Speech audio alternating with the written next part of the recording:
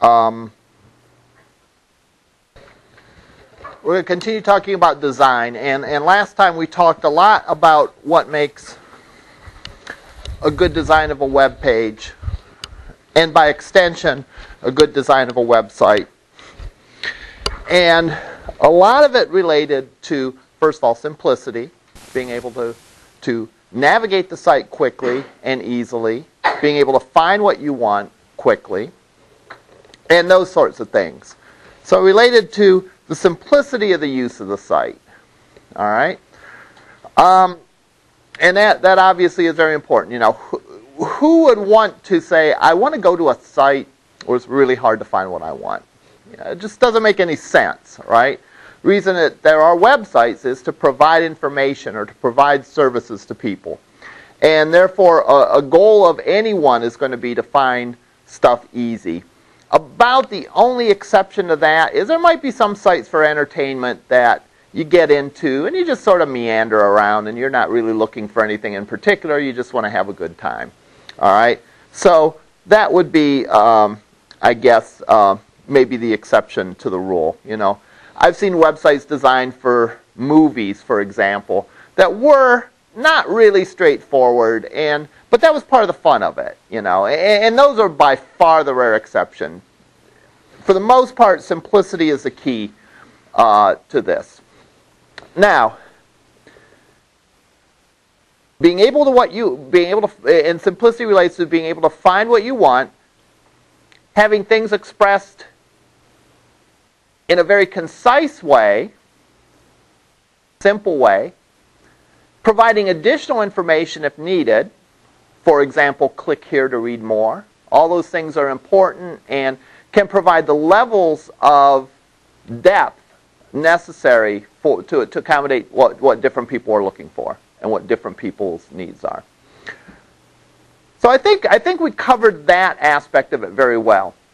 Let me ask a question. Is it important for a web page to look nice, to look attractive? Yes, no, or maybe? Okay, we have one vote for yes. Why do you say yes?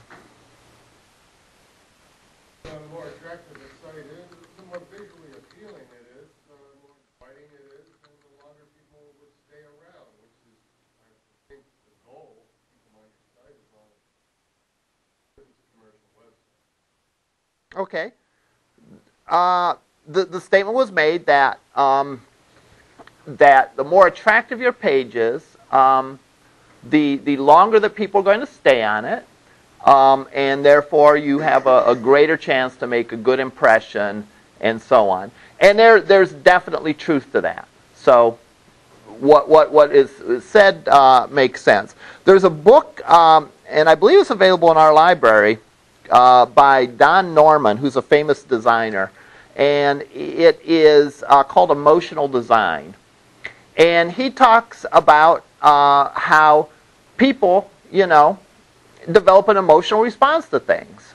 And even things like, you know, people say, I love my iPhone, I love my iPod, I love my PS3, or whatever. You know, people have an emotional attachment to these objects. And he said it's an interesting thing because if you like an object, and if you like something that you're using, you're going to be more forgiving of it. You know, if a friend of yours says a comment that you don't really appreciate, well, you know, you'll probably let it pass, or you'll definitely let it blow over quicker than if someone you don't like makes a comment that you don't like, right?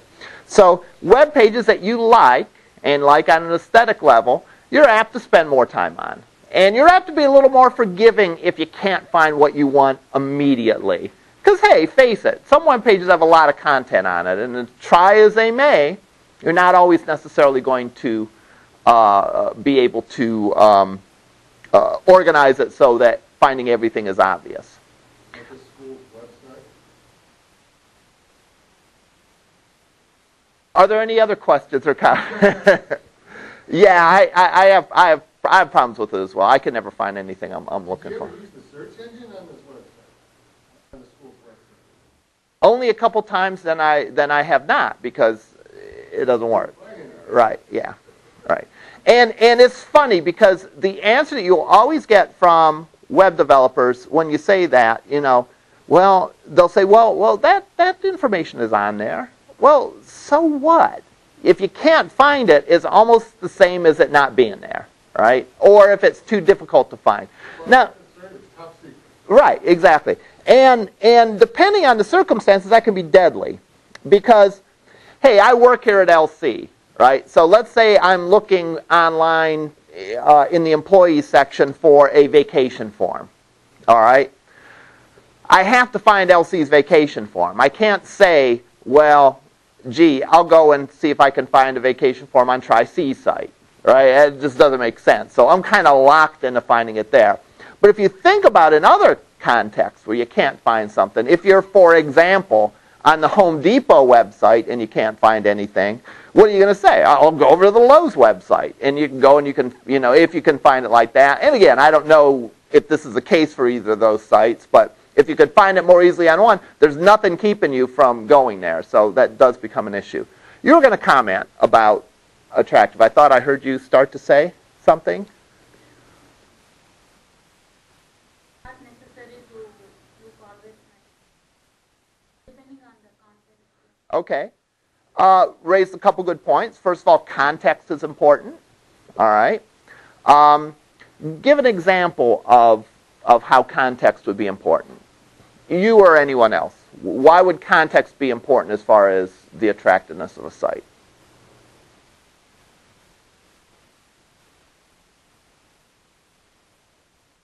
If your site is about death metal music, it probably doesn't have to be that attractive. Okay.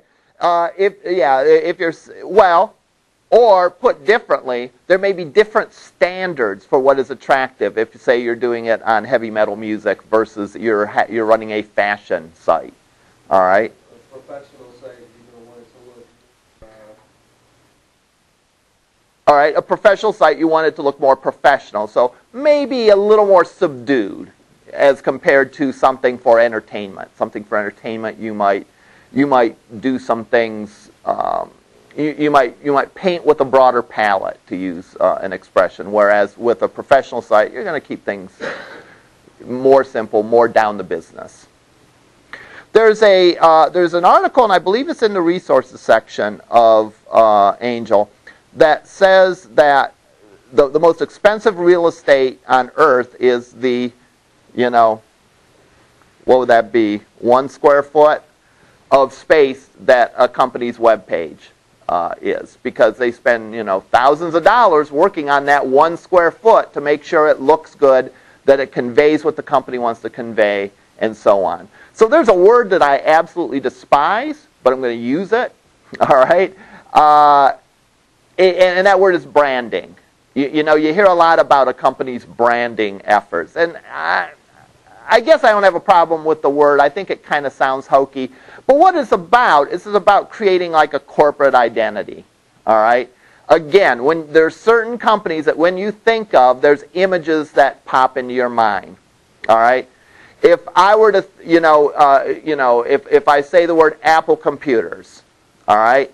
Or actually their name isn't Apple Computers anymore. Their name is simply Apple. If you think of the Apple Corporation, you tend to think of something modern, of something sleek, of something well-designed. That's the image that they're trying to portray. If I were to say, Lincoln Continental, you have another image in your mind. Very upscale, very rich, very whatever. And you can follow this down the line. If I say, I'm trying to think...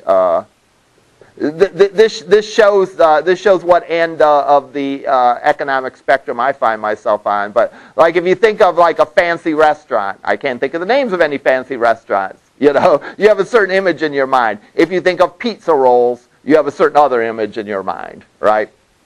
So there's a notion of branding, and that's important too. All right. There's a very famous quote, and I'm not sure who said it. The quote is famous. Let me go and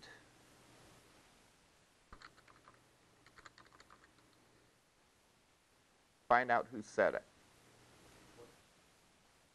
Form follows function.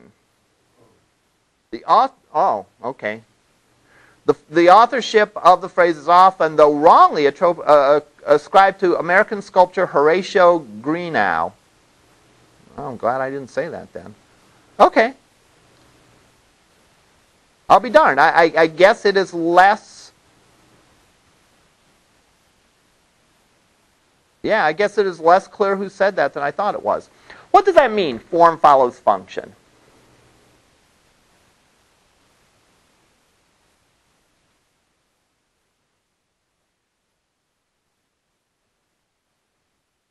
What do you mean if it's sloppy, it's probably going to be hard to navigate through? That means that if it's sloppy, it's going to be hard to navigate through. That would definitely be under that umbrella. That would be where maybe form didn't follow function. In other words, it wasn't designed in a very logical, straightforward way, and therefore the functionality of being able to navigate through the site is bad. So yeah, I would say that would qualify. Anyone else? And keep in mind, this talks about a lot of things. This talks about not just building websites. You know, this is a quote from years ago before there were websites. But like, even think of like products, you know, or whatever. In essence, it means that you should decide what you want to use the particular object or thing or website for, and design it in a way that supports that purpose. All right? You know, you probably have all seen things like, you know, like kitchen knives. They have a certain grip. You know, if you think, what do you use a kitchen knife for? Well, really, you use kitchen knives for a variety of reasons, right? Some you use to slice things. Some you use to chop things. Well, the good knives, again, are designed to accommodate that. Their handles are done in a certain way so that you can design it. They're weighted a certain way. All those things are baked into the product so that the way it looks and the way it's designed matches the use you're going to use it for. All right? And that almost sounds like that's too obvious to say, except for the fact that people mess it up often. And people confuse attractiveness with usefulness. And people can confuse simply looking good with being well designed. All right? There is such a thing as visual language. And funny thing about Google is, because they know that I'm in the United States, it's not giving me things in other languages. I'm looking for a page in a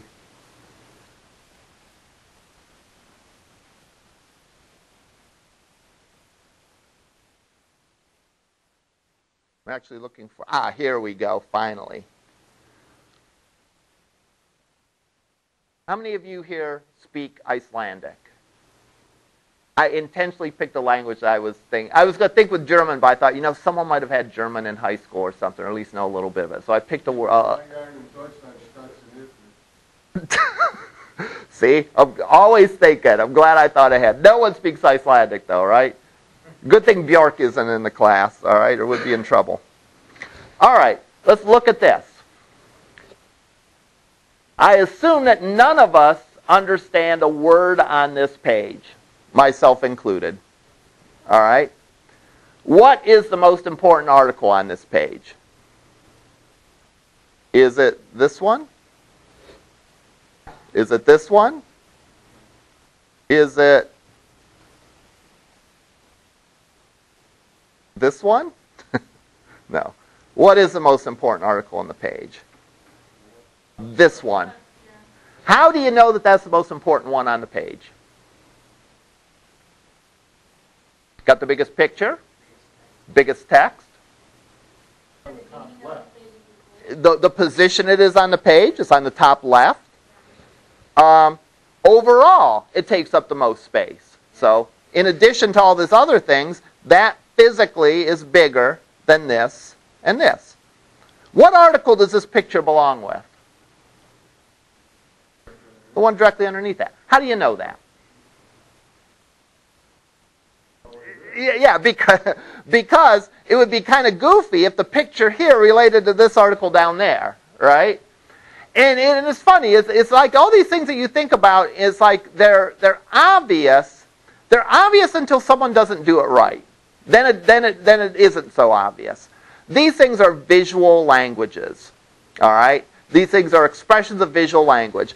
In other words, what did we have? We had that, number one, bigger things are more important than smaller things. All right? It's funny because they say, like in child development, like if you ask kids to draw something, you know, at a certain age, kids don't necessarily draw very realistically. You know, they just draw things, but they will draw things bigger that they think are more important. You know, it's funny. I have a picture that one of my daughters drew, and even though she's a younger daughter, she's like the biggest person in the picture, you know, which is like, well, that's good. She has a healthy self-esteem. Good for her. All right.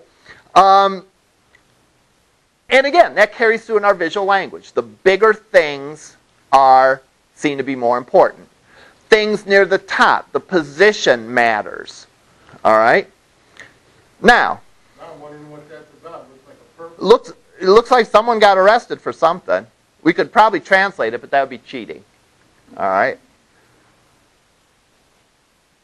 Which are the ads on this page? That's an ad, and that's an ad. Is this an ad? No. Is this an ad? No. How do we know that? Well, pardon me? A little bit of animation there to catch our attention. That implies that we wouldn't otherwise be interested in it, right? So they got to trick us into being interested in it, right? This is more colorful. Again, sort of trying to draw us into it. There's really no text here. It's just a picture, all right? Among these things, which would you say is more important? Or let me rephrase it. Is there a drastic difference in the importance of these things? These articles there? Probably not. Why? Well, they look the same, right? They all have the same size headline. They all have about the same size space on it. Maybe this one's slightly more important than that one because of the way they're stacked, but maybe not. All right? So the interesting thing is this what I mean by form follows function. The writers of this page, or the creators of this page, wanted it clear that this is the most important thing on the page. So what did they do? They designed it that way. They designed it to draw your eye to that by giving you the biggest picture, the biggest type, the biggest amount of total space. All right? This is visual language. This is the function of this page, you know, to communicate the most important news articles or to keep people informed and all that, is supported by the form of the page, how we've gone and how we've designed it. And these are some common things, and my guess would be that we could pick any language in the world, and there might be a couple of differences, right? Other cultures, for example, go in the opposite direction, all right? So yeah, there can be some slight cultural variances there, but still, I doubt if there's any culture in the world where a smaller headline means it's a more important news story, all right? Middle East or in Israel, the important thing on the page are likely going to be on the top. Right, exactly. So it's still on the top, but again, instead of left to right, it's right to left. So that. And you know what? Even if we didn't know that, which I guess if you're reading a page in that language, you would probably know that, right? There would be other things like the size of the type and all that. Yes? Maybe it's a stupid question. No. Is there like a website you can go to that outline of like to help you out of where to put the most important topics, or you just go to the website? I would say it's pretty how can I put this? That's a good question. There probably are, you know, if you ask the question, is there a website that? The answer is yes, no matter what comes after the word that, right? Is there a website that will help you cross-country ski? Yes. Is there a website that will help you with your ping pong serve? Yes. So is there a website that talks about how to lay things out in the most important way? Yes, I'm sure there is. But a very famous web designer, Jacob Nielsen, has something that he kind of jokingly calls Nielsen's Law. And Nielsen's Law is this. He says that you spend more time, people are going to spend more time on other sites than on your site. Okay, so what does that mean? That means that it's important not to deviate too far from the conventions of what a website is. So, what are some of the conventions of websites? Again, most important stuff near the top and not near the bottom. The very top of the page is typically a banner, right? Navigation will either be along the top or along the side. In some occasions, it could be along this side, all right? So you could probably find some guidelines, but it probably would just be as easy to observe. When I did journalism in high school, they said your eye kind of went like this on the page. Now I don't know if that's any different, kind of like almost like a backwards 9. Your eye kind of starts here, scans across, and then kind of heads down. I just recently saw that somewhere. Yeah. Yeah, well, that, assuming that hasn't changed, but yeah, I mean, that's like, again, sort of like a human nature thing, although there are cultural components too, but, But, again, some of these things are just, baked into people's brains. The size relating to importance. The other thing, and we talked about this, and I think I implied it, is similar things should look similar. So, for example, let's say all of these look the same, but one of them had a different color headline and had a box around it. That's going to stand out. That's giving you a visual indication that that is different. All right? So, let's go back to the 2 questions that I asked, or the two things that we talked about. Is making a website attractive important? And we kind of said it might not be the most important thing, but it is an important thing, especially when you factor in context, all right, and the fact that the standards for attractiveness, are different depending on the context. Imagine if you are invited to a dinner at the White House. What are you going to wear? Imagine if you are invited to a biker bar for someone's birthday party. What are you going to wear? In both cases, the appropriate clothing is likely to be very different. All right? So what constitutes attractive or appropriate clothing is going to be different in each of those 2 contexts. And it's sort of the same idea with that. Someone mentioned the obvious example, like a heavy metal band's website versus a professional site or a fashion site. So let's combine the 2 thoughts. Form follows functions, and making it attractive is good. Well, what are some things that we can do to make a page more attractive? Complementary color scheme. Nice color scheme. A good color scheme. A color scheme that fits with the company's branding. All right? So what are we going to use those colors for? How can we use those? So we said using nice colors is going to make it more attractive. What are we going to use those colors for? To show focus, to show importance. All right? In other words, yeah, I'm looking at it, yeah. Let me put on. In other words, well, here's a great example. As we click from page to page, notice that the page that we're on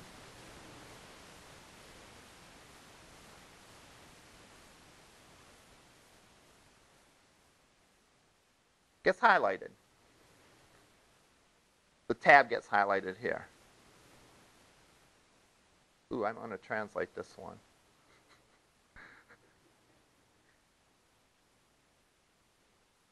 So, what do they use color for? In this case, they use colors to highlight which of the links that you were on.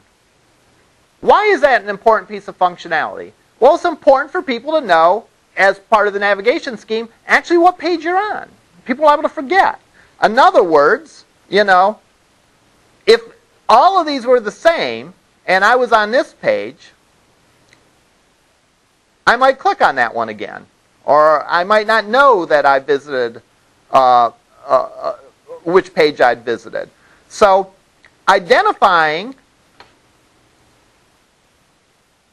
what page a person is on is actually an important piece of functionality. It helps them keep straight where they are on the site. So they're used, and they use color. It has the side effect of making it more attractive, but it also supports the function. Yes? This is just a little bit off topic. Is it hard to, like, in the code for the website, is it hard to translate?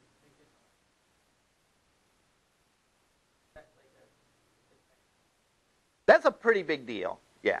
Yeah, that's a pretty big deal. In fact, usually, for the most part, that's why most of the time, like if you're going to translate a page, you know, the Google Translate service does that for you. And even then, I have friends that speak other languages. They say that some of the translations that it comes up with is, you know, is not necessarily very good. You know, it might get the literal sense of the word right, but it sort of loses the spirit of what's being said. So yeah, that's difficult. I mean, languages are complex. And then there are big corporations that do business all around the world that have their sites professionally translated. And they Exactly. And they know natively by the IP address that's requesting that page what language. Exactly. That's a good point. You know, so in other words, if you were a multinational corporation and you know you did business with, you know, people that spoke a variety of different languages, you wouldn't rely on software to do that. You would likely have a human translator to go and do that. And also to be aware of cultural differences. Again, people in the United States, there's colors that are associated with certain things, you know, and in other cultures it could be different. So you have to be careful with that. One of the funny stories is and this is slightly related to it. Back many years ago, the Chevy Nova, right? Anyone hear this story? Chevy Nova. There was a car called the Chevy Nova, right? And apparently they started marketing it in Spanish-speaking countries, and it didn't sell very well. All right. And why do you think it didn't sell very well? It means Nova, which is just sort of, I don't know, I guess that's like that's a star thing here in English.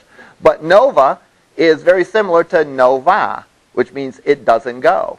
So they're trying to sell a car whose name means this car doesn't go. Right? So then they're wondering like why people don't buy it, you know. And there's other cases of that too. And that's just a small point. I guess the bigger answer to your question is that is a real big question, and the suggestion would be instead of like relying on some kind of software to do it, you would professionally do it. And again, what you would do is you would pick, depending on your organization, you'd pick the languages that you thought you needed. And again, as was mentioned, you know, you can get redirected. That's why when I was Googling that before, I was getting frustrated. I was looking for other languages, and it kept sending me to the English version of these because it knows I'm in the United States, you know. So I finally found one in another language. All right. Again, think of these things. The color makes this a little less boring, but it also serves a practical purpose in letting us know where we are in the navigation scheme of this page. All right?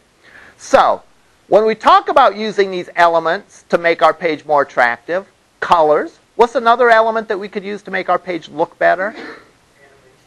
Animations, possibly. Images, certainly. We can use them, but we're going to use them in a way that supports the meaning of the page and supports the function of the page instead of just using them just for decoration. So we're going to try to make our pages look attractive, but purposefully attractive. and not just pretty or decorated, I guess would be a good way to say it. What's another thing we could do to make our page look more attractive? Pardon me? Yeah, logos. That again is another example of an image. That has an extra effect, though, of branding, of making sure we know exactly what page we're on. All right? People, when they get to clicking, you know, they can end up all kinds of different places. Whereas a logo that clearly identifies what the organization is, you know, that's something that is needed. And again, people can recognize logos even if they don't recognize the words, right?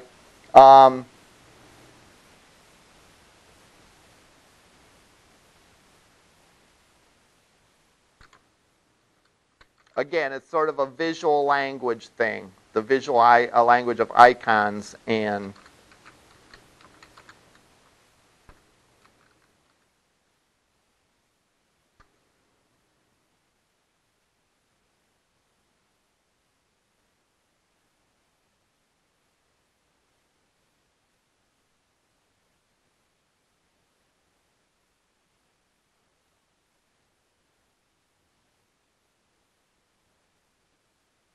what are these two products? Pepsi and Coke. All right? Doesn't matter that you don't read that language. All right? You know that that is Pepsi and Coke, just at a glance.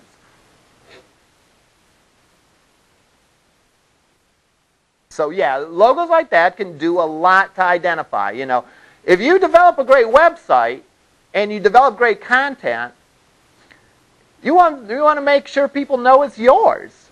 So that's where the branding comes in, making sure that people associate that. How many times do you hear, like when the Super Bowl's around, I saw this great commercial. What was it for? Oh, I don't know.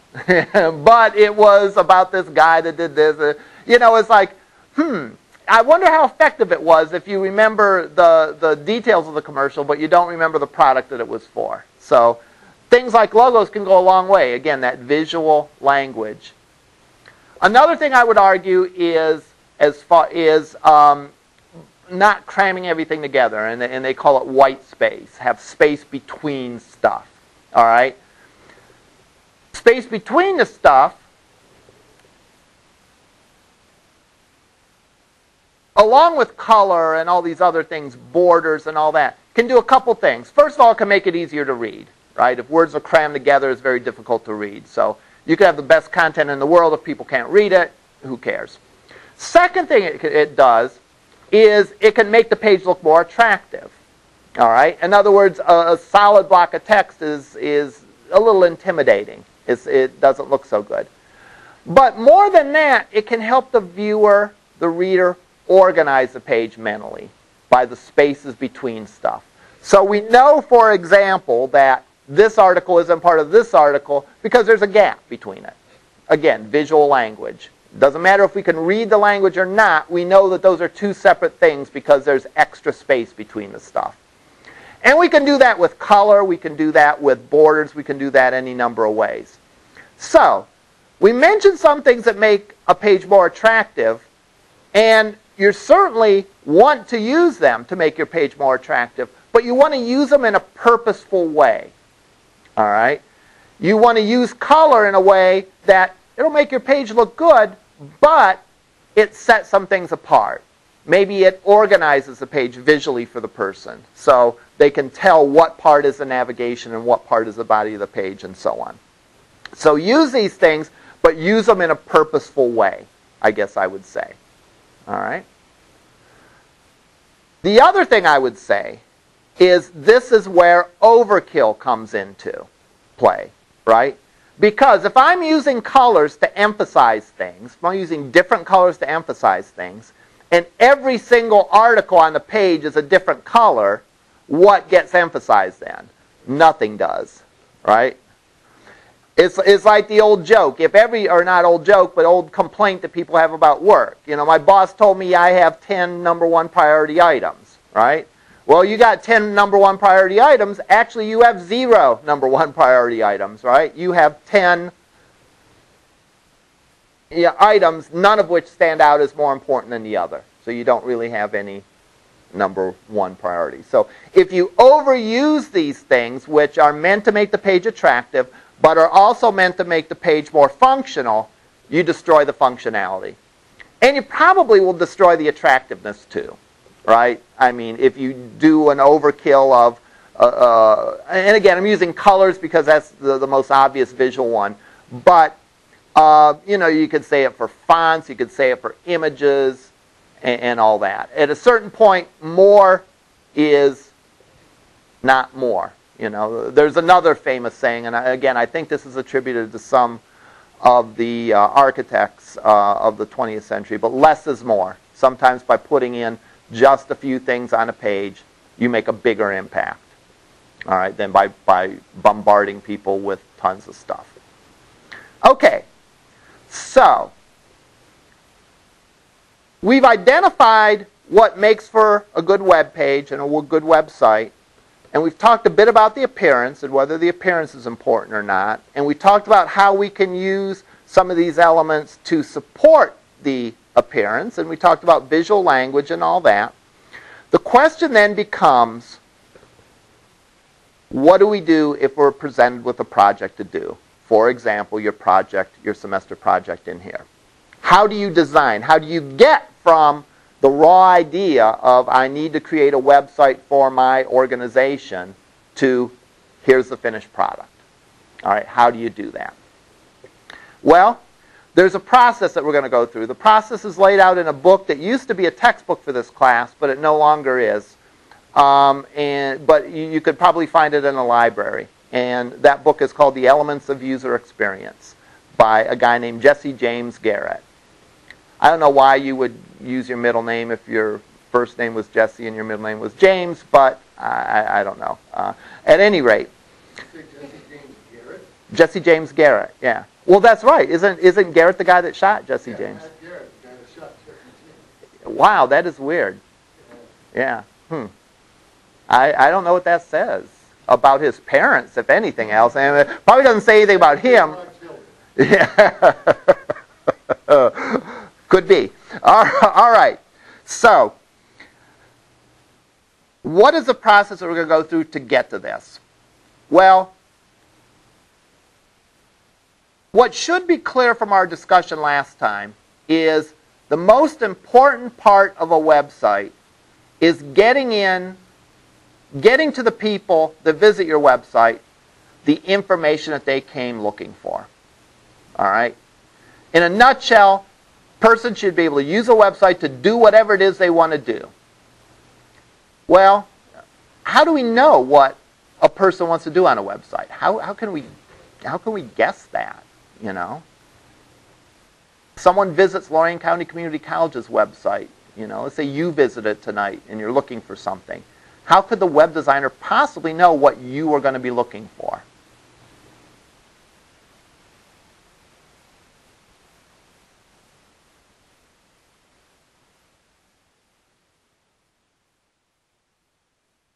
Well, they might not know specifically for every individual, but can they make some assumptions? When you go to the school's website, you have to have Okay. application process. Or Okay. Right. So you can make some assumptions of who's visiting your website and what their likely goals are going to be. All right. Now, is there only one kind of person that's going to be visiting Lorraine Community College's website? Pardon me? Is it only students? Faculty. Okay, students and faculty, so there's two kinds of people. Yeah, parents. Parents, there's three kinds of people. Okay, people that are not currently enrolled, but might be interested in enrolling. So that's four groups of people right off the top of our head in less than a minute we came up with. If we thought about it some more, we could probably think of some other things too. For example, just general people in the community that may not even be interested in taking classes, but are interested in the events that go on here. We have a film series at LC. We have, you know, performances at Stocker, all those sorts of things. So it's true that, you know, no one can anticipate the needs of a group of thousands of individuals. but we can break down our audience into groups of the most likely kinds of users. And we can call those things personas.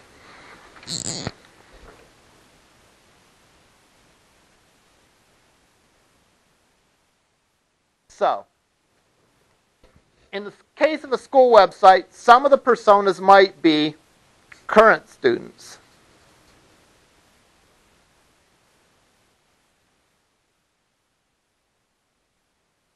prospective students,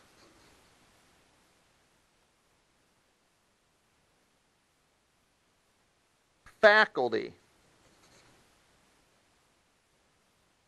staff. Maybe these two go together. Parents, community members, and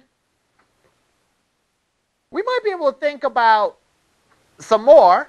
And again, we're certainly not going to get every individual, because every individual has some unique characteristics. I'm sure each one of you are coming from a different place when you first came to visit LC. You know, you're an individual. You have individual characteristics.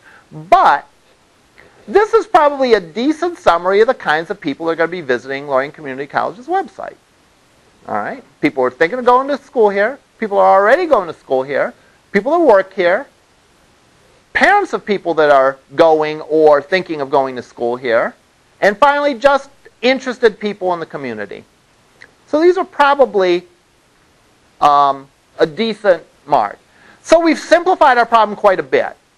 We don't have to worry about the goals of how many people live in Lorain County? 300,000 people? All right. We don't have to worry about 300,000 people and their goals. We have to worry about 5 groups of people. All right. What about people that don't fit into any of these categories? Well, I hate to say it, but they might not necessarily be a priority, right? There could always be maybe some small need of people that that doesn't fit into the standard mix of people that are visiting the site. So, hopefully we do things on our site like having a search that works, all right? Or our navigation is simple enough that we can accommodate those needs. What we don't want to do, though, is tip into the area of overkill, where we try to solve every problem for every conceivable group of people. We want to solve the most common, most important problems for our biggest categories of users.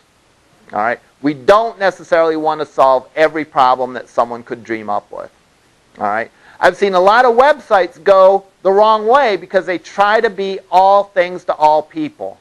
And you can't. You got to prioritize. If you try to handle everyone's problems, you'll end up handling no one's problems particularly well. So we want to focus. We want to focus on where we feel we can make the most impact. All right? Now, we talked about good design, and we talked about good design relates to people finding the stuff that they need and getting the information they want and getting out of the site what they are looking for. Another way to say it is that people, when they visit your site, have goals. All right? A goal of a prospective student visiting LC's site might be, well, is LC the right school for me? All right? What are some of the things, and again, that might be their broad goal. There could be some other sub-goals in there. What would help them determine that? Well, what kind of programs does LC offer? What's the amount of tuition? What classes are there available? Those kinds of things might help someone who is considering becoming a student figure out if LC is the right college for them. For faculty visiting it, faculty and staff may need to find certain forms, like I mentioned, like a vacation request form or whatever. Faculty and staff may need to look up particular policies and procedures. Gee, I'm applying for promotion. When do I have to file the paperwork? And so on. Parents, of course, are only interested in what the amount of the tuition is. No, I'm just kidding about that part. But they are going to be interested in that. You can bet that. Community members might be interested in not necessarily degree programs, but maybe just personal fulfillment courses that they can take, maybe even non-credit courses. And they might be interested in cultural events. The idea is that each group of these people have goals. So our very first activity isn't going to be about what font we're going to put on the page, or what color we're going to make the text, or what images we're going to have. Our very first activity is going to be about defining goals. All right? Because again, if a well-designed website is one that helps people achieve their goals, well, you better have a pretty good idea of what those goals are. So our very first part of our design activity will be to look at the typical people that are going to be visiting our site and identifying what their goals are. All right. Next week, on Monday, we will continue to discuss this process of how do we take an idea for a website and turn it into an actual website. All right. We'll see you in lab.